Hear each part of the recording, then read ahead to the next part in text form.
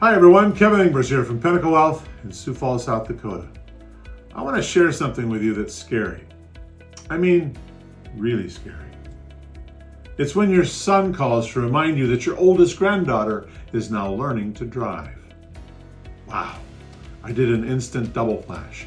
I instantly flashed back to what feels like only yesterday when I was teaching my oldest granddaughter's father to drive. Yeah, he was my oldest at the time, but I also instantly remember what it felt like when Dad was teaching me to drive. Mom did more of my training, but Dad did some.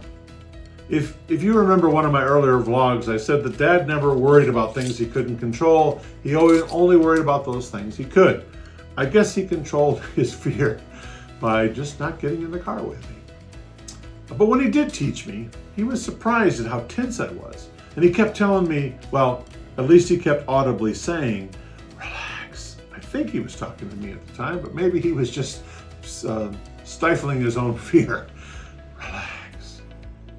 And as he paid more attention to my white knuckles grasping the steering wheel as I strained to look over the front of the hood, because I was focused on making minor adjustments as that yellow line disappeared in front of the hood, he said to me, "What are you looking at?" I said, "Well, I'm making sure that the car stays just to the right of that yellow line." Alarmed, he explained to me, "Well, that's not what you should be looking at. No wonder you're making such quick adjustments. You're going to have an accident. Can you even see the truck that's coming at you in the other lane?" "No," I said, "I'm just following that yellow line." He informed me that there's a much better way to relax and enjoy the freedom of driving, and that was to look a little bit further into the future. Don't just look right down over the front of the hood. And I realized at that time that it wasn't the gum that was making my jaw clenched jaw sore, it was my white knuckles because I was too focused on what was right in front of me. You have to respect what's going on around you, but you still have to pay attention to what's on the horizon. To not take your eyes off the road completely, but only glance in the rearview mirror. You certainly wouldn't want to drive only looking at where you've been. I think I said those exact words to my son, and I'm wondering if he's using the same wise words that Grandpa shared with me.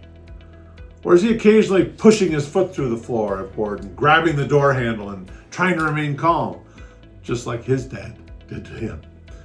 Not sure.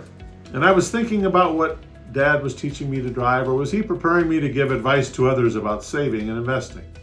Not to stare at the ground immediately in front of me, but to relax.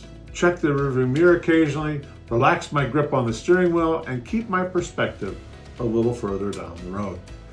Not to stare at what's coming at me, but to occasionally glimpse at it, look at the other lane, and keeping my eyes on the road and enjoying the journey.